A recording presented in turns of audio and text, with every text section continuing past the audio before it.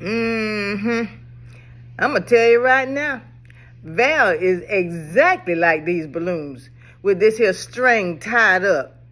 One thing for sure, that girl is wrapped up, tied up, and tangled up in Jesus. And she tied up like that because she know he'll never let her go.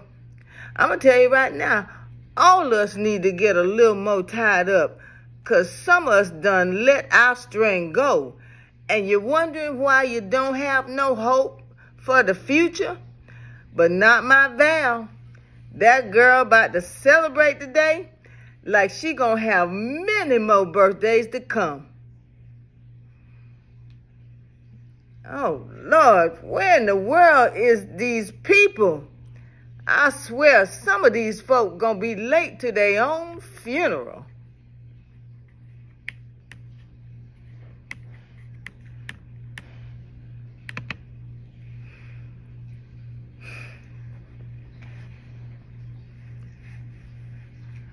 Let me see if anybody done came yet.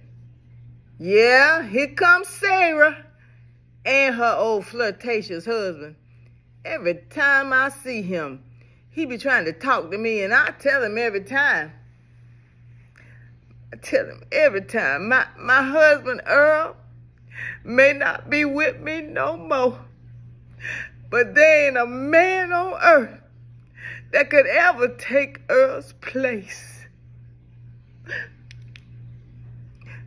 Wait a minute. Here comes Vera. Oh, praise the Lord. She out the hospital again. Truth be told, she need to be in a psychiatric hospital. But I ain't one to talk. Here come Cora. But she by herself. Wonder what happened to that little jackleg preacher she was married to. I knew something wasn't right when I seen him talking to that little hot-tail usher every Sunday. But that ain't none of my business.